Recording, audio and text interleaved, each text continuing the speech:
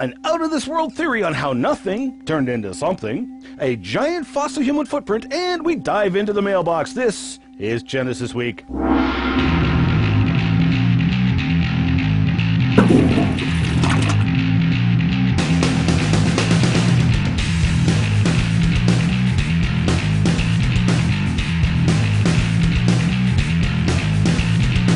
And welcome to this episode of Genesis Week, the weekly program of creationary commentary on news, views, and events pertaining to the Origins controversy, exclusive right here on YouTube. Still, one of the most discussed videos on YouTube in science and technology. We bring you the information the anti-creationists don't want you to see or hear, and we show the glory of God in creation.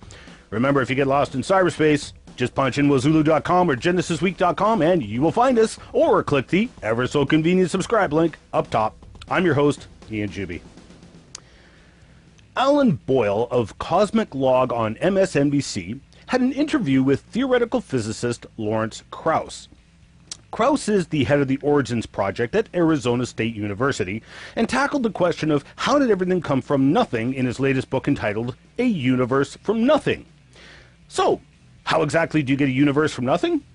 Well, as Boyle explained it, by calling upon energy to be converted into matter, following the suit of Einstein's relativistic theory, combined with a countless succession of Big Bangs creating many universes and different parameters and laws of physics. That's right, it can work! If we violate the laws of physics.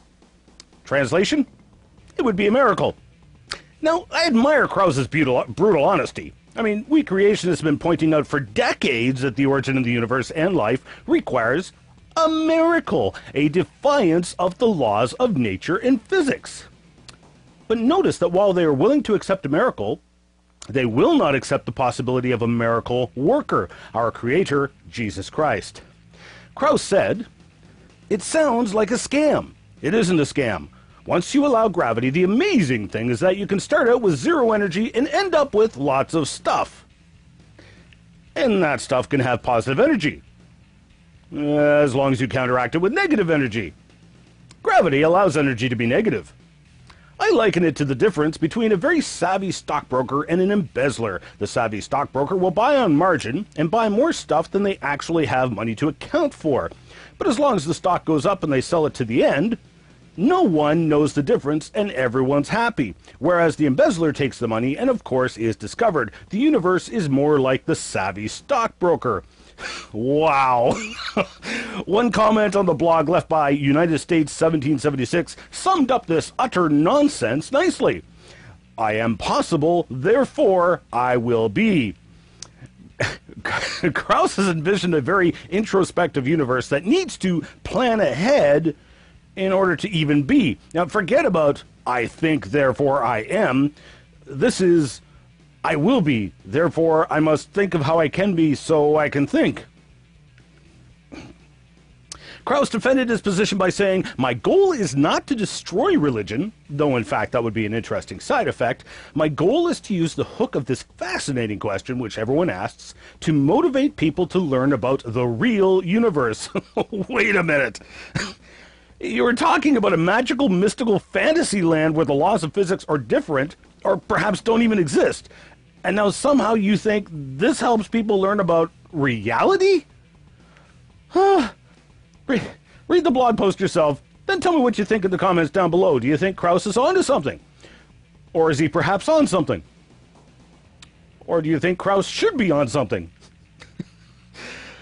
In Jesus' Name's production is working on a movie that reenacts Noah's flood.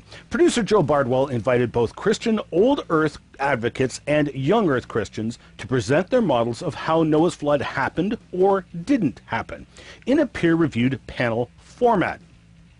Joe then held a competition for 10 people in a technical review panel, of which I earned a spot.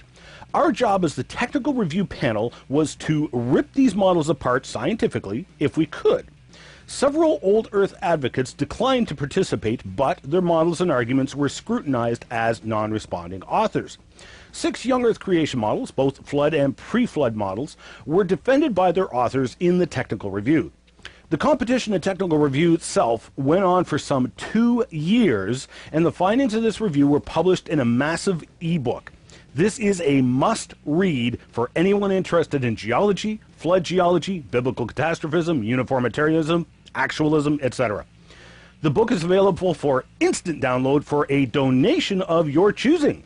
Now, if you could, please, I'd like to make a suggestion. Please make a generous donation, as Joe put tens of thousands of dollars into this very important project. This book, in my opinion, is going to impact both the creation and evolution community as much as the landmark book, The Genesis Flood. You can get your copy here at In Jesus' Name's Production. This past week, Tino Gropey handed me a video of an alleged fossil human footprint found in South Africa. I shortly thereafter got bombarded with questions from viewers asking my opinion on this track. I was actually very grateful to see the video, as Tino and I both belong to a discussion group about fossil footprints, and someone had posted some rather poor photos of this alleged track. Michael Tellinger posted a video report of this odd feature in the rock, and they did a splendid job showing the anomaly. I'm afraid to report, however, for multiple reasons, I do not believe this is a fossil human footprint. The footprint is in granite. Now, the conventional belief is that granite forms from a melt.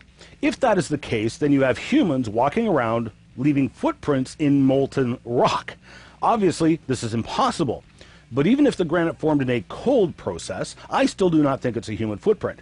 For example, do watch the video yourself. Here's the link right here. Where is the mud that was displaced by the foot making the footprint? You see, there isn't any. On a track that deep, there should be some, in fact, quite a bit. Secondly, I have personally investigated erosional features such as those that make up the toes in this track in multiple locations. It is caused by fracture and erosion, and in fact, several geologist friends and I were discussing how this could happen. In fact, in the video, you can see some other overhangs off to the left of the track in the rock face. They just do not bear any resemblance to toes or anything, but they are fracture and erosional features just like you see in the footprint. Professor Peter Wagner is quoted regarding the allegation of erosional features, saying, "There is a higher probability of little green men arriving from space and licking it out with their tongues than being created by natural erosion." With respect, Professor Wagner, as one of the leading fossil human footprint experts within the creation community, I get typically 1 to 3 requests per year to come investigate alleged fossil human footprints. Of all the investigations I have carried out, only one of them appeared to be genuine. All the others turned out to be footprint-shaped depressions, wave ripples, fractures, or erosion in the rock, including granite and gneiss. Some of them were, in fact, even more convincing than the South African feature. And you know what I've learned over the years? People get really, really angry when you tell them that their fossil human footprint isn't a fossil human footprint. The fact is that you can get so many shapes and depressions in rocks that you will get footprint impressions, human or otherwise. They are pseudo-fossils, and it is just for this reason that typically a dinosaur track is not considered genuine unless you have 3 tracks in a row, or other tracks in that immediate locality. The absence of a trail of human footprints in the South African site is also a major blow to the authenticity of this feature being a human footprint. So, while I must regrettably say no, it is not a fossil human footprint, I must say well done to Michael Tellinger on his report. Thank you. You did an excellent job of reporting this feature, showing video from afar off as well as close in detail. This was much better documentation than I'd seen so far. So I'm very grateful. Thanks for your hard work.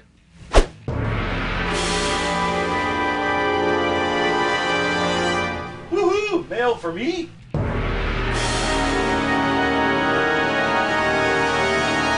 Genesis Week has again found itself in the top 10 of the most discussed videos for the week in science and technology on YouTube. I got a barrage of emails from skeptics wanting me to cover thermodynamics on Genesis Week and claiming that because I hadn't covered it, my silence must be acknowledgement that I was wrong about what I said a few weeks back. Actually, if you recall, I said I was going to make a video dedicated to the subject. I'm still working on it. I'm producing this show weekly, which is a lot of work. I'm working on a book, and I'm appearing on Creation Today program, so I've been swamped. So just be patient. Why? I've never had such a large group of people begging me to give them a public caning. Some viewers wrote in last week. It really makes me mad that he never bothered to tell people that the lizard-hip dinosaurs evolved the bird hip in parallel to the other line of dinosaurs. I've said it before and I'll say it again, this man is willingly leaving out or distorting information, and I beg anyone who sees this video to just check the facts out for themselves. Thanks for writing in, but apparently you missed the point. You admit in your comments that the evolutionism myth claims bird hips evolved from lizard hips. Now, to change a lizard hip into a bird hip takes major re-engineering of the structure of the entire organism. Muscles need to be moved, removed, attached elsewhere, along with the major bone changes. Yet you somehow seem to think this outlandish story is more believable if some of the dinosaurs kept their lizard hips. Look, you are welcome to believe the lizard hips kept right on trucking in different organisms, but that, frankly, is quite irrelevant to the discussion of whether or not lizard hips could even evolve into bird hips. That was great. I guess now the evolutionists will want to prove evolution by turning humans into sludge. Good luck to them, LOL. Is Protoavis a bird? It is very disputable, as is the Jurassic duck, which, if it was a duck, is not the same as ducks today. But you skip all that unnecessary change rubbish because God said he created everything exactly as it is today. Oh wait, no he didn't. In fact, there is nothing in the Bible which says the slightest thing about the issue, hence why most Christians are clever enough to accept evolution. How you can deny evolution when it is observable is beyond me. Well, actually, 10 times in the first chapter of Genesis alone, it says God created life to reproduce after its kind. Of course, what we actually see in the fossil record lines up with Genesis. We see extinction and stasis. Organisms reproducing faithfully after their kind. This is what is observable. Evolution is not observable, testable, nor repeatable. Vegavis also wrote in about Protoavis. Also, I'm not sure what possesses you to claim that Protoavis is a bird when the majority of paleontologists disagree with Chatterjee's original diagnosis. All that is known for sure is that Protoavis was an archosaur. Next, the Horton trackway was made by an amphibian, and many Maniraptor dinosaurs, from which birds derive, including Velociraptor, have a posteriorly facing pubis, just like modern birds. Thanks for writing in. However, multiple paleontologists, including my good friend Joe Taylor, who actually saw the original Protoavis fossil with his own 2 eyes, see the fossil as a completely modern bird. Taylor actually lives just outside of Post, Texas, where the fossil was found, and I've actually excavated in those Triassic red beds along with Taylor. Now, when Taylor saw the fossil, he said to Chatterjee, you know, the unbiased person would say that looks just like a blackbird. To which Chatterjee agreed. The only reason Protoavis is controversial is because of the rock layers in which it was found are too old for birds. As for the Horton Bluff fossil trackways, you are grossly in error. The original claims described the track maker as a crocodile-like creature. The Nova Scotia Museum website claims they were made by an amphibian. And in a 2004 GSA paper, Lucas Spencer described the interpretation of the tracks as an embarrassingly bad blunder.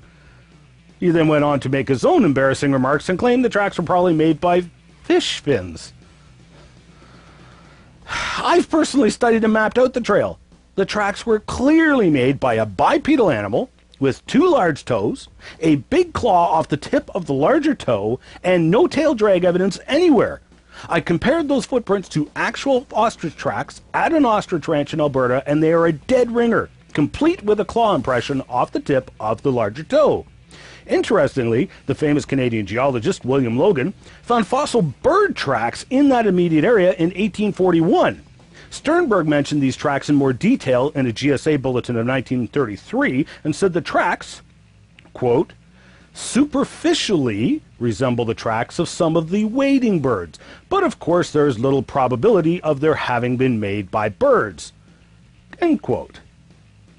Because as we all know, they can't be bird tracks because birds had not yet evolved in the Carboniferous, right? Ian, that was excellent as always. I had not previously heard that birds are supposed to have evolved from lizard-hip dinos, nor of the proof in the fossil record that birds predated dinosaurs, as biblical creationists already knew. That was very informative. Thank you. Thank you for sharing, bro. I have found this very educational. God bless.